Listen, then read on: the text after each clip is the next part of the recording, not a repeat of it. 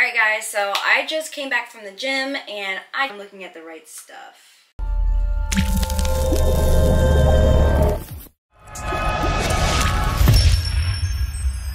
For some reason in May, I kept saying April, in May we had to completely clear the books for like 2 weeks. So let me see, it was about 10 days that we had to clear our books on. I forget why.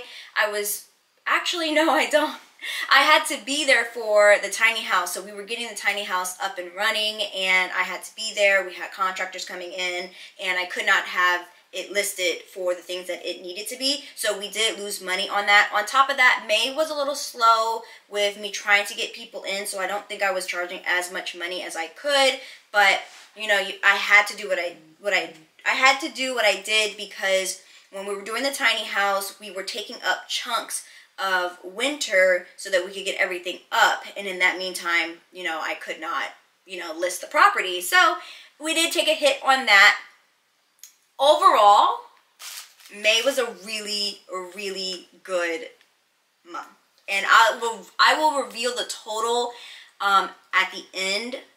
And then I'll say it in each property because you guys want me to separate each of these properties. And I totally understand the tiny house wanting to be separated. Eventually, I'm going to put both of the cabins together. So let's just go ahead and jump into, you know, what I got to talk about, my expenses. So my mortgage for this house is $1,584.39. It's only a few dollars more than my mortgage out in Gatlinburg. Right now, we want to buy another house, but I'm strapped for cash. The interest rates are too high. I just don't know if I want to get a loan right now, even though there's a lot of loans out there that could help people who are, you know, opening up. My interest rate is 3.75, I believe. 3.75 on that. 3 bed, 3 baths, 3 acres. My electricity bill was only $104.14. Not too bad, but honestly, when I was there for those 10 days, I wasn't, you know, using that much electricity when I'm out and about trying to work and stuff. So 10 days is a lot to take off of your books when you're not vacationing for yourself. Then my cleaners, I had 6 bookings, so I got a new cleaner. So my old cleaner came 3 times and my new cleaner came 3 times.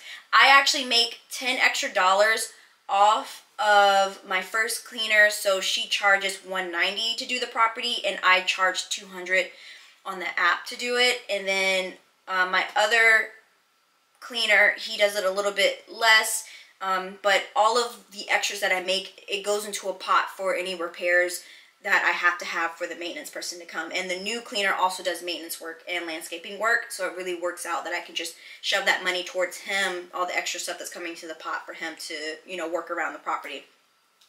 So one of my cleaners came 3 times, $190. That was $570 that I owed to her.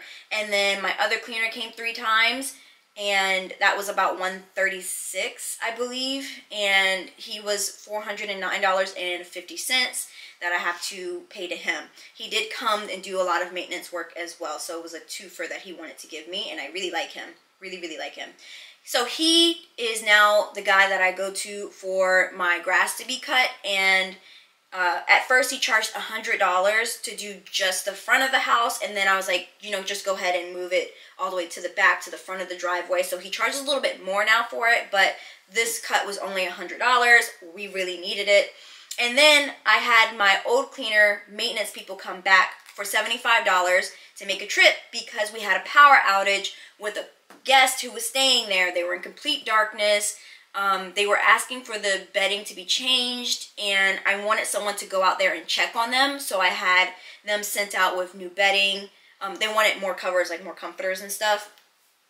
They literally sent me a picture of like 3 dog hairs on the cover, and we had to go in and change everything. Customer service, I know, great, change them all, but it was 3 dog hairs, and my listing does say that we allow dogs, so I understand, but to have us come out there and change everything, I thought it was a little excessive. But, you know, we had it. I had someone who could come out, and they checked in pretty late as well, so yeah, that was not good. So what had happened was lightning struck, of course, my electricity pole in the neighborhood, and it only affected my house and my neighbor's house. Everyone else's houses had electricity except for ours too. It is pitch black back there. We are in a clearing in the middle of the forest with a sheep farm next door, and the sheep farm was the one that lost power as well. So my neighbors came over to my house, you know, asking if they were okay, if they had power, and they were like freaking out. Apparently these people were like 18 years old. And then long story short, we did get the power on. A few hours later, everything was okay, and then these people threw a party at my house. I'm telling you, I counted. There was like 10 cars in my driveway. And I literally messaged the girl. I was like, look, I understand. You're in the middle of nowhere. You're going to want to have a party, but can you please put away this, and this, any breakables, put it away so that it doesn't get stolen and it doesn't get damaged. And I was straight up, so it doesn't get stolen. She said, I understand. She also did something else that I didn't like, but I handled it. I guess I should be upfront.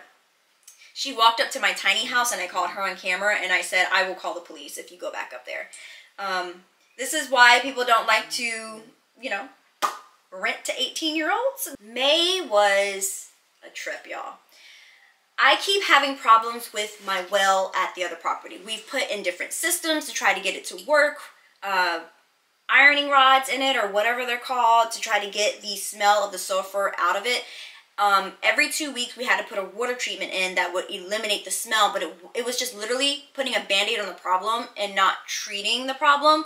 So finally I found a water treatment place, and for them to come out and treat the water that day, because I had to schedule them to install, that was $87.98. They went in, diagnosed the problem. They put in something that would help with the problem.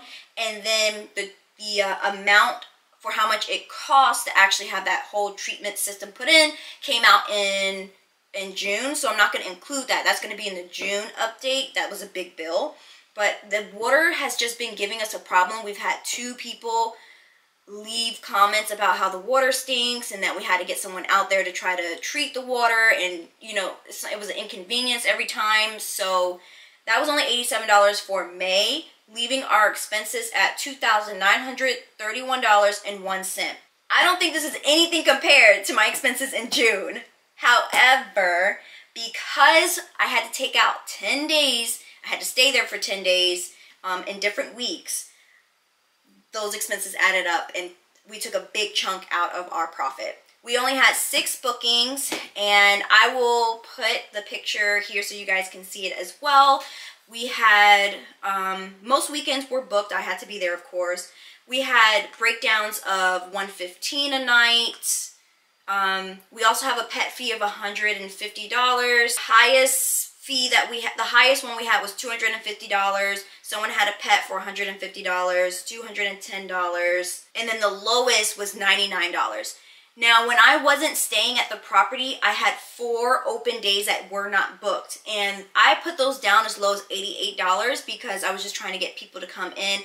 Number one, it was the first 2 weeks of May, so not a lot of people were traveling, so I was trying to get some, you know, at least a body in there, because I did leave last minute. I thought I was going to be staying longer, but I left last minute the Sunday before that, so I was like, okay, let's just put it down as, you know, to $88 and see if we can get someone.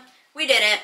So yeah, you live and you learn. I had to be there as a property owner. There are just things that you can't not go and do yourself. That was a total of $3,269.87. You put that all together, you do your magical subtraction, and you'll see that we did not profit a lot. We profited, but we did not profit a lot. We ended with $338.86 from this property. We got a gross total only on Airbnb in the month of May for $10,345. So you guys, if you want to hear where all of that money came from for the other 2 properties and how the expenses work out and all of that, check out the other 2 videos I'm going to be posting.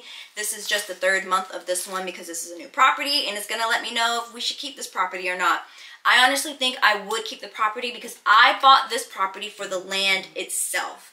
I didn't buy it for the house. The house was a bonus. I bought it for the land potential of my tiny house campground, which is why I will not sell it, because I'm making more money having it in the long run. But that was my thought process on it. I know a lot of people are like, well, that's not a lot of money, that's a lot of, you know, headache for blah, blah, blah.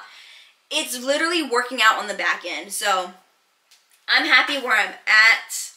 Not happy about the 10 days having to be taken off, but it is what it is. So let me know, what do you guys think? How is your Airbnb going? What do you think about my expenses? Are they a lot? Are they not much? I also want to say I do not have a water bill because I'm on a well and septic. I don't have a gas bill or anything like that. So living out in the country has its benefits because you technically get a lot of bills cut off. You know, you don't have to do public water, public city water and all of that. So yeah, it's a plus and some minuses in some areas. So please continue watching my other videos. Subscribe if you haven't. I hope this is helpful for you, that this is the no bullshit of how much money, you know, you could potentially lose or make doing Airbnb. It's not always rainbows and sunshines. So I'll talk to you guys later. Bye.